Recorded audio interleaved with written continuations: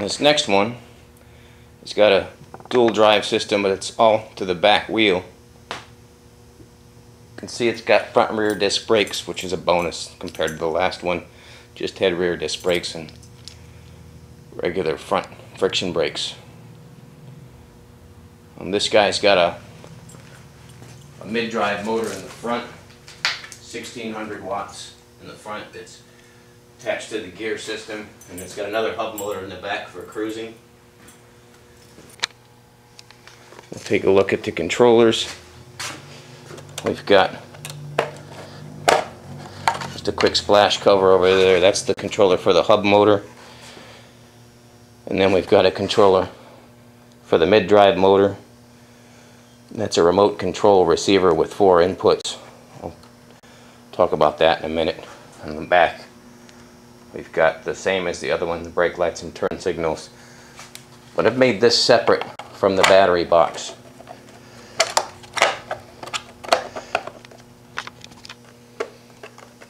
The main reason I made this compartment separate, the controller compartment, separate from the battery box, is because I wanted to take the battery box off and carry it, and that's over here. As you can see, I've got a cigarette lighter adapter in the front, so I can plug a 12 volt power supply into this, switch on the side to turn the 12 volt power on, and there's a lock, so it'll lock to the frame. We'll take a look at that in a second. And this way I can take this off once I get to where I'm going and use it as a power supply in case you take it camping or anything like that. Battery box on there.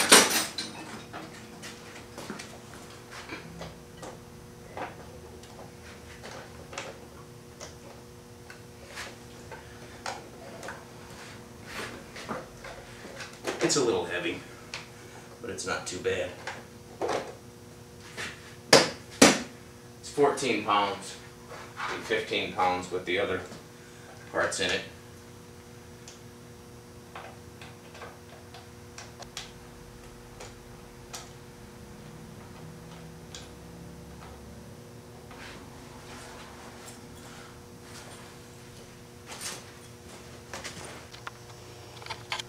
Once you pop that on, this lock goes through the front, and that's going to keep it from being pulled off of there and carried away.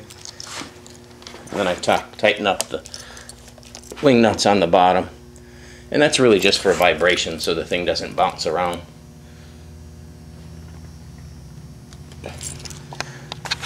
The lock's going to keep the battery from going anywhere. And there's your charging port. That's your DC accessory switch. Pop this open, and everything you need to go hunting. In Ohio, you can actually take a 6-inch handgun and hunt deer, or I think it's 5 1/4 minimum.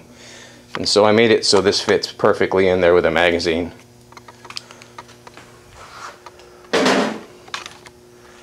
Which I generally don't carry around, but there's my 100 amp breaker.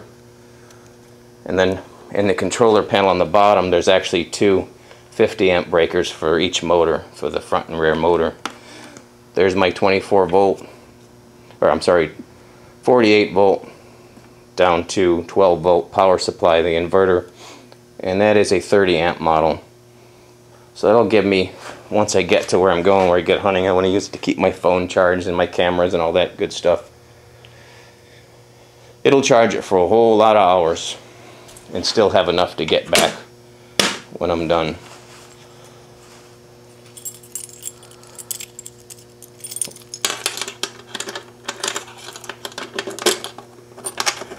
Lock that guy up so no one can steal it. Plug everything in for the 12 volts. I'm going to put the camera down to push that in. Okay, I had to turn the camera off for a minute. I can set it up on this mount. I didn't think anybody wanted to watch me wheeze and sweat while I picked that thing up and set it on the mount. So I got my voltage plugged in, everything good to go.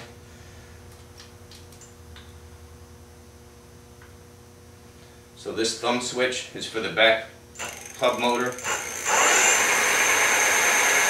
to get it cruising. It takes a while to tighten those spokes up right and get a good balance on there so it doesn't flop all over the place. And then this freewheels so I don't saw my legs off when I ride. And then to really take off, this is in first gear, pretty low gear. I can switch gears.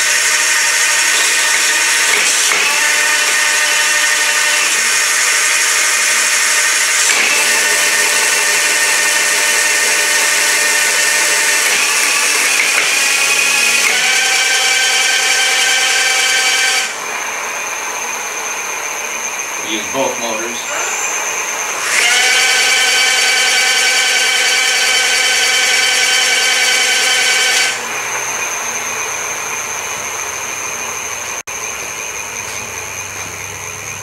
We'll come and take a closer look at the controls. See if I can get that on there. There we go. Now this isn't going to start off in high gear. If I actually did this while I was on the ground, the motor would keep turning on and off on overload, so I would really start off in a lower gear, or start off with the hub motor first, and then use the high gear to kick it in. And if you go through the gear range,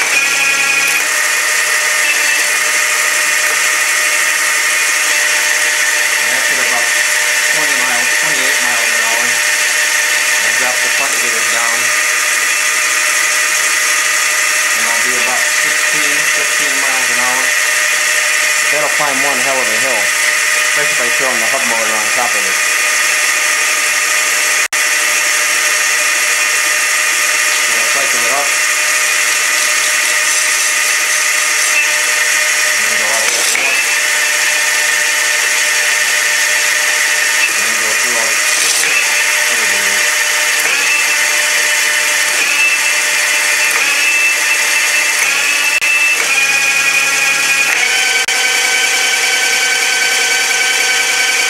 Pretty much high gear right there.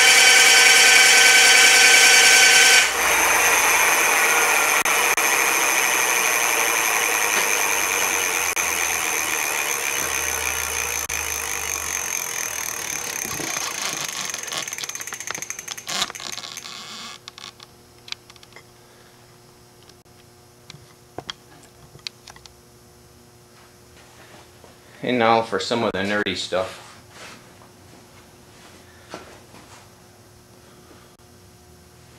We'll throw in the turn signals. There's a light. This is actually a remote control from a car.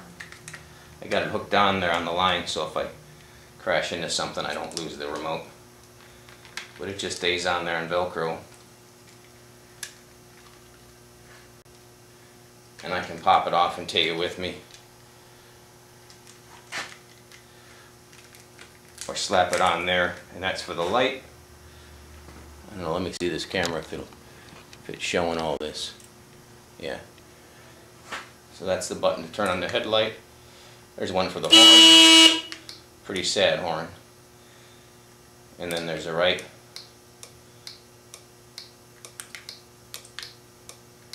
Left turn signals.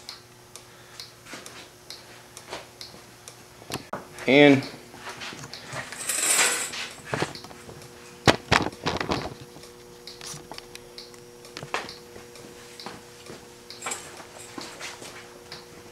just like the older one, we've got right and left and a hazard, and we've got brakes.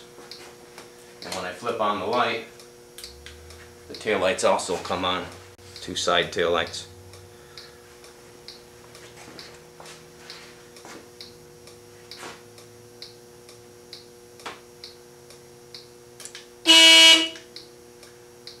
And my remote alarm, because I'm that big of a nerd.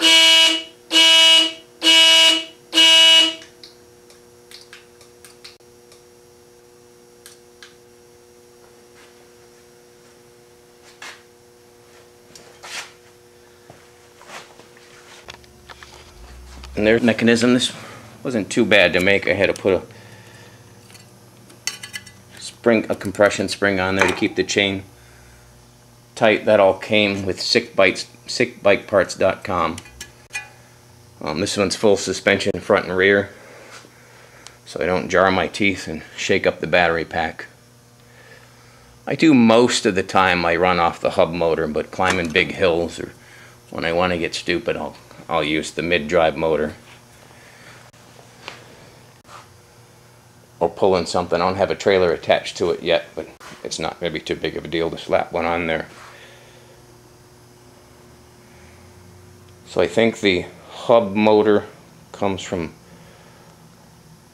Conus, I believe, .com. I'll put the links on the bottom where to get the parts. And then Sick Bike Parts. And this is a GMC top kick frame. It's all aluminum. It's pretty light. The whole thing weighs 100-ish pounds, maybe 90 pounds, which is fairly heavy for a 10-speed, but it'll also do 40-something miles an hour. And on this battery pack, this is a 20 amp hour battery pack. I'm not sure where that came from. I really don't remember. But I'll find the link and stick it on there if you want to build one. And it'll go 35 miles, give or take, on a charge. Depends on what kind of stupid stuff I'm doing. I can burn it out in 16 miles if I'm getting nuts. I think that pretty much covers it. This is pretty much the kind of stuff you can do with these things now. There's lots of kits you can buy to build them. These ones might be a little over the top. Got a link at the bottom of the page here. If you want me to build one for you, I can do that. This one would cost, hold your breath, about $4,200 if you wanted to buy one of these. But that's still, in the land of electric bikes, that's not too crazy. And then that one is about $2,700, give or take. But for about $1,200-1,500, you can build a nice single stage bike that'll do 25-30 miles an hour and run a long time. But you can either hit the links if you want me to build one. You can be more than willing to let you send me a check. But this is something you can learn to build on your own. The people that sell the parts are really helpful, especially sickbikeparts.com. Those guys answer the phone and call you right back. As a matter of fact, I had a question on the mid-drive motor, and the guy was on the owner was on the way to the airport, and he called me from his car to tell me how to fix the problem. So enjoy. Thanks.